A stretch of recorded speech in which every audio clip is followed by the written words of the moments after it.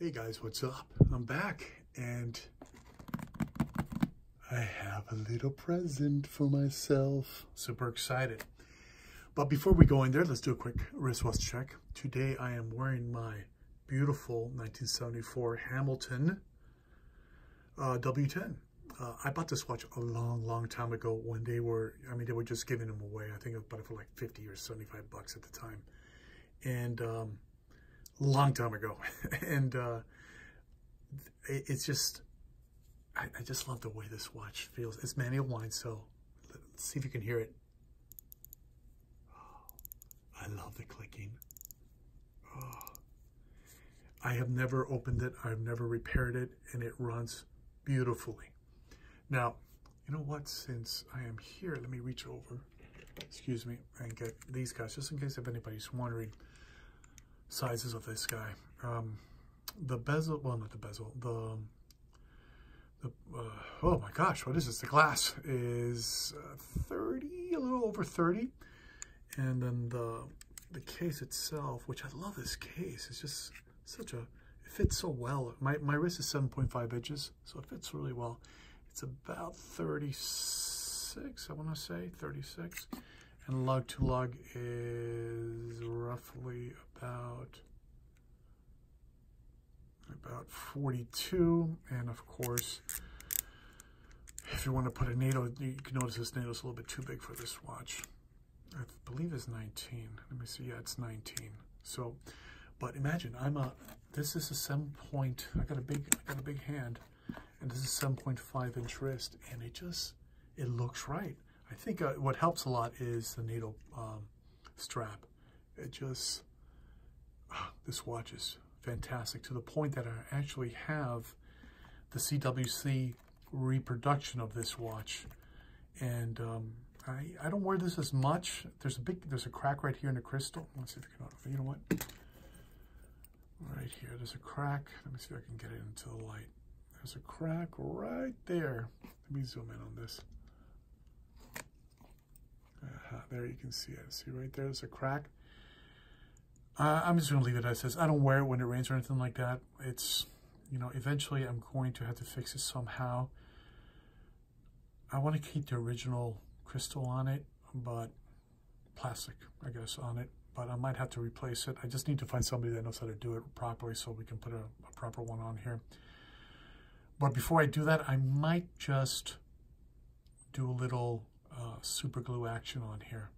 I've done it before with guitars restoring them. You just have to have it really thinned out, the glue, and then you just tap it, and then it will just soak right into the cut, and then just seal it.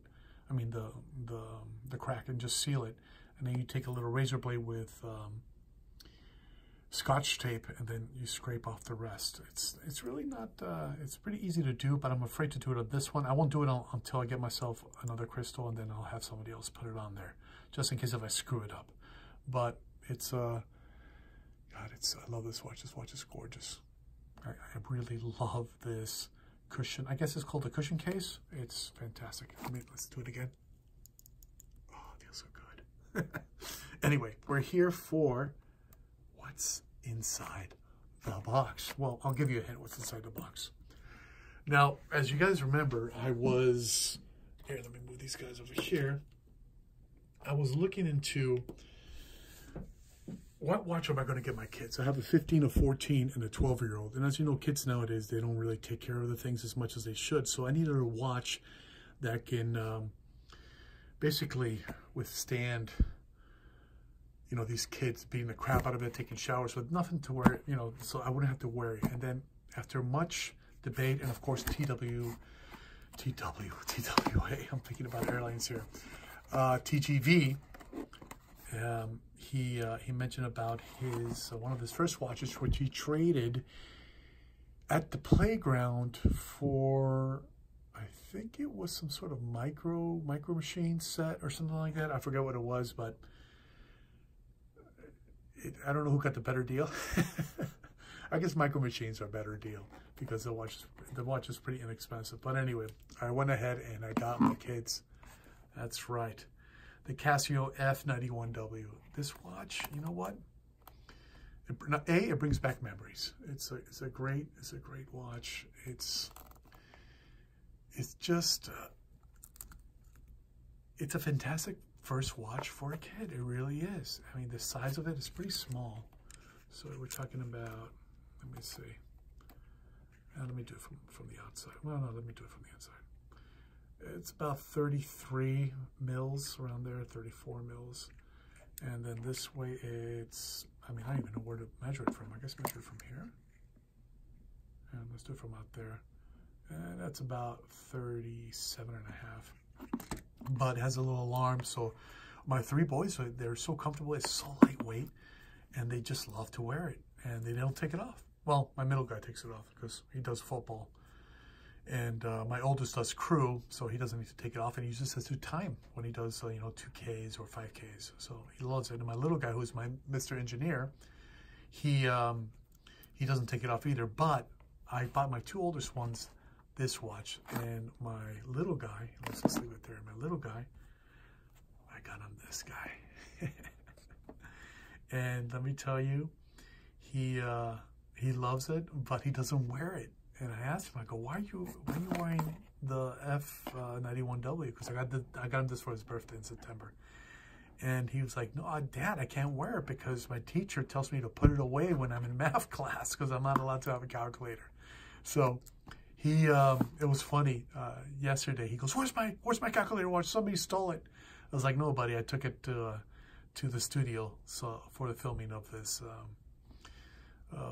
My unboxing of my next watch. So it was funny that he really loves his watches, and I guess he's taken after his dad. And he loves this watch, but he only wears this one. So this one, he says, no, Dad, I'll wear it when I go out with you guys and stuff, but I can't wear it in school. I can't wear it in school. Gotcha, buddy. Don't worry about it. So anyway, obviously everybody had, in my family, everybody, except for my wife, of course, and myself, everybody had a electronic watch. And I was like going, you know what? I feel a little bit left out. So I went online and I checked out, you know, TGV's review of the G-Shock. And I said, you know what? I got to have myself one of those. And of course, I already gave it away. I bought myself a G-Shock. But which G-Shock did I get? Let me zoom out of here. So it is a pseudo unboxing because my son thought that this was his kicking tee, and so he kind of already opened it. But I haven't really looked inside, so here we go. Let's see, where is it? And of course, Casios, they come in a very plain boxing, so that's understandable, you know. That's what brings the cost down. And here we go. Anything else in here? Nothing else in there. So, G-Shock, and it's kind of already opened, but I'll hold it closed so you guys can see how it comes. It comes in this little G-Shock box. On this side, as you can tell now, oh, it's a GW. I thought it was DW. It's a GWM. No, I thought it was DW5610. It says GW. Okay, well, what have you. I'm most likely I'm wrong. So let's go ahead and keep going. Let's open this sucker up. So let's see what we got. Ooh, Casio G-Shock. 200-meter water resistance. That's a fantastic thing because you know what? If I go off on a trip and I go to a country that I would not wear my my GMT Steinhardt because it's $500 and I'm afraid somebody will want to take it off me because they think it's a Rolex. This will be a perfect substitute. So it comes with, what's this? These are the instructions in Spanish. Awesome. And then instructions as well. Yeah, instructions in referencia, more Spanish. Okay. And let's pull her out. And she's in this nice little bag. And haha, this is interesting. Okay, and here is, I guess, a international warranty card. So that's great. One thing I noticed is when, here, let me put that up here. When I bought these guys, the F91W and of course the data bank, I had to set the times. And if you look closely, this time is already set. Why? Because, let me zoom in here. at that. Wow, that is a good looking watch. I didn't think it. Wow. I mean, what a great design. And what's funny is that this is basically, looks like the original. See, here's a picture of the original 1983-1984 Casio. I think it was the 5000. I think it was called the 5000 at the time. But still, it has a little red around it, which it kind of makes it pop a little bit. Some people don't like that. I kind of like the little red on there. It kind of sort of gives it a three-dimensionality to it. But anyway, I'm sorry, I lost my track because I was just staring at the watch. It's a beautiful watch. Wow, this is pretty cool. Anyway, notice at the time, 1027, 1026, see my Hamilton's keeping good time. It's it has a radio frequency where at midnight it reads I guess it's a radio frequency signal from an atomic watch here in the United States, and it sets itself to that time every night at midnight. Thus, why the time is perfect, and it is at 26. So I guess it also sets the date, and it is Thursday, so I guess it also sets the date on that too. Pretty awesome. Pretty awesome. Wow. I am pleasantly surprised. Let's take it off here.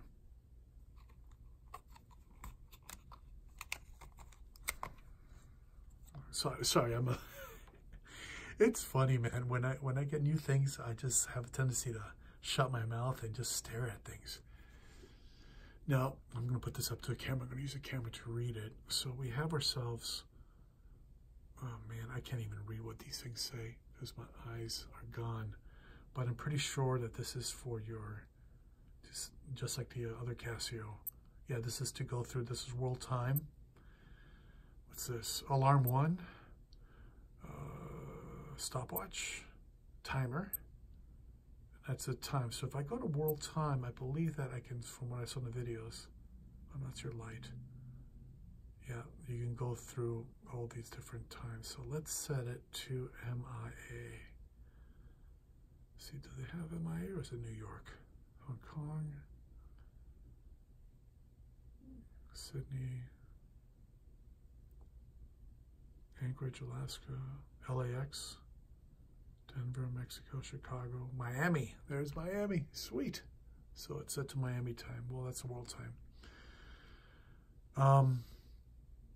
And of course, it automatically just set itself. And then there's, you know what I love about this watch? It has the countdown timer, which is fantastic because I use that a lot, especially when I'm cooking. And I mean, I almost don't want to wear it when I'm working out because I don't want to get a scratch, but it's meant for that. So, I mean, it's 80 bucks. And how come I never bought this watch before?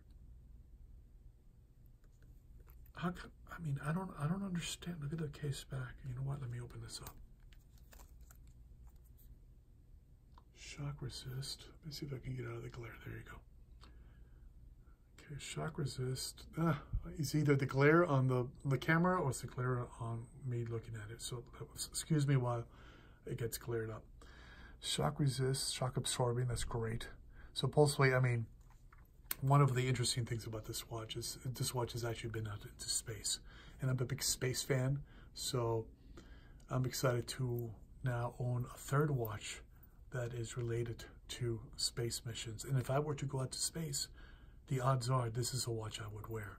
So it's let's see, let's go through a couple more functions here. So you know what? Let's measure things out first. So let's see. It is 43. Well, that's pretty big. But let's look at it. You know what? Let's look at it from here. Let's look at it from the, I guess you could call it the bezel. The bezel is at 38. And then this guy, up and down, is at 33. You know, it's difficult to know where to measure it from this way. The lug to lug, I guess the lug to lug would be right about here. Sorry guys, I gotta put you in camera. And it's about 45 lug to lug. So it's kind of, you know what, sorry Hammy, I'm gonna take you off for a little bit. I usually wear my GMT, but today I felt like wearing my Hammy. I love my Hammy. Let's see how this sucker looks on me. Well, well, well. Let me zoom out here. 7.5 inch wrist, guys. Okay, so you guys can see I have a pretty big, I have a large hand. So let me go ahead and see how the measuring on putting this sucker on would feel. I guess I gotta wear it for a while to loosen the strap up a little bit. But it's actually, you know, I could see that after a while, I wouldn't even notice that this watch is on my wrist. It's so light. But it's so intuitive. You just, boom, you look at it, 10:32. Awesome, let's go, 10:32. Oh, I love that. Where's the light? Let me see. I guess that's the light back there, but you can't really, oh, there it is. Oh, well, it turns off. See?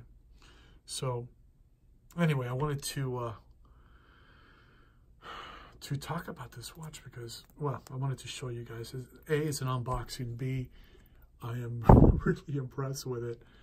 I mean, for 80 bucks, you can't go wrong. You just can't go wrong with this watch. This watch is intuitive. I love the fact that I never have to worry about setting a time. That's awesome. Oh, another thing.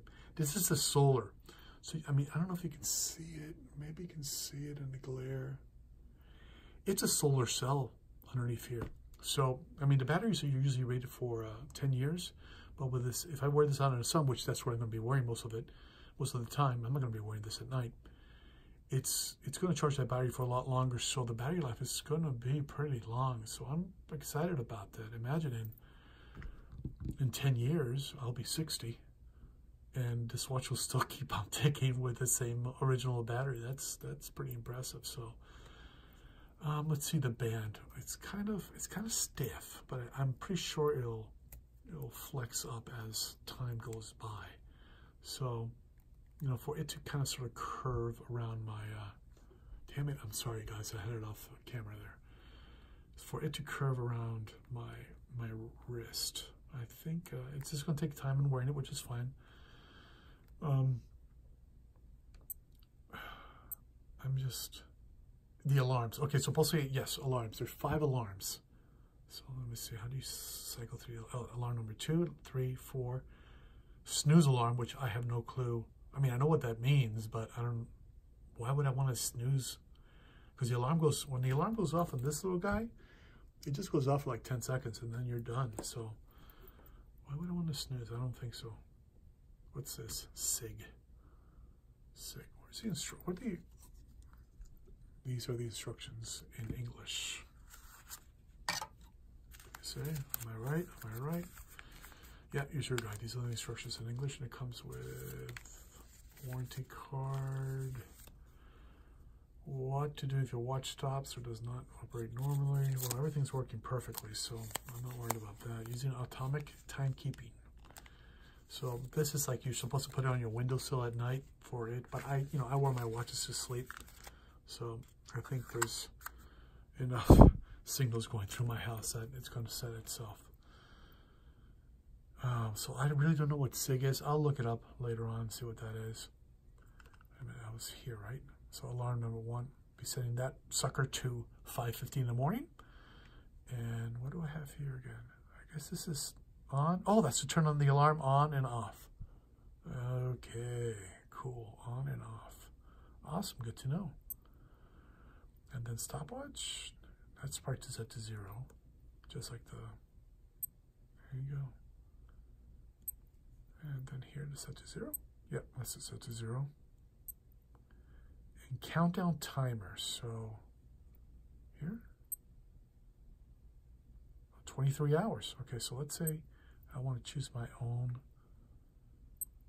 time. I think here, hold it down maybe.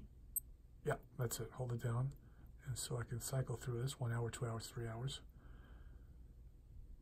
And then I go here again. Let's go to the minutes. Nope, that wasn't it. Okay, so maybe it's up here? No, maybe it's here. There you go, that's it. So 59 minutes. Let's go to 1 minute. Let's see what it sounds like, because I think I can talk. So what do I do now? I go here, right? Yes. And then I go here. 59 seconds. Okay. So we'll just wait till the alarm goes off so you guys can hear what it sounds like. And there's a time. Let me see. Split reset has an arrow pointing this one.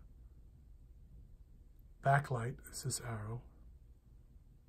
It says water resist solar. You know what's fantastic about this one? I mean, just a 200-meter water resistant.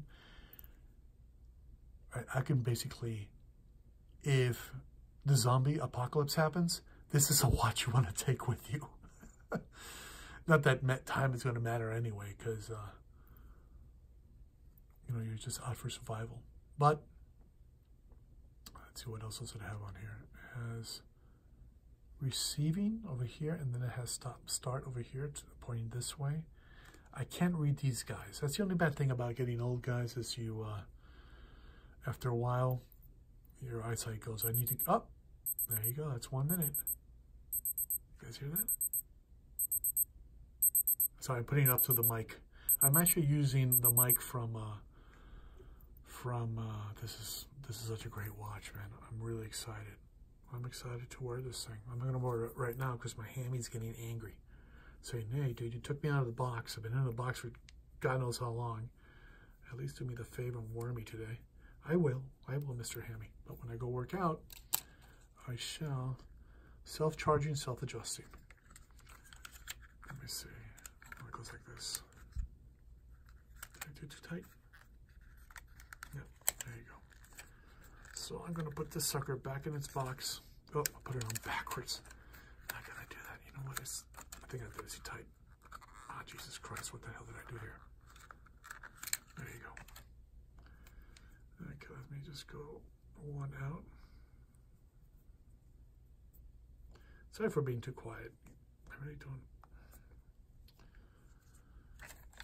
Okay, so now let's put it back on here. So I just wanted you guys to see the unboxing of this G-Shock, and let me tell you, the box itself and everything is nothing to write home about, but you're getting one hell of a watch for under $100. You really are.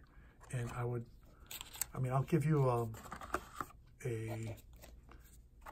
report after wearing it for a long time, but I'm pretty sure I'm not going to have any issues with it because my kids are having a blast with this watch, and they're going to have this watch for a long time since the battery lasts for so long. But you know, when they do graduate, I'm going to get them a nice watch. But that's going to be their beater watch. I might go as far as getting them each one of these watches for Christmas. I might just do that for their Christmas present, a G-Shock. I think they're going to like it, especially my second kid. He's into, you know, the ocean and sports and just going crazy. So the G-Shock, he'll tear this thing up. So I think the G-Shock might be a good choice for him. And let them start the little watch collection. I think they're going to love it. Anyway, guys, thanks for listening to me ramble on about this G-Shock, and until the next watch.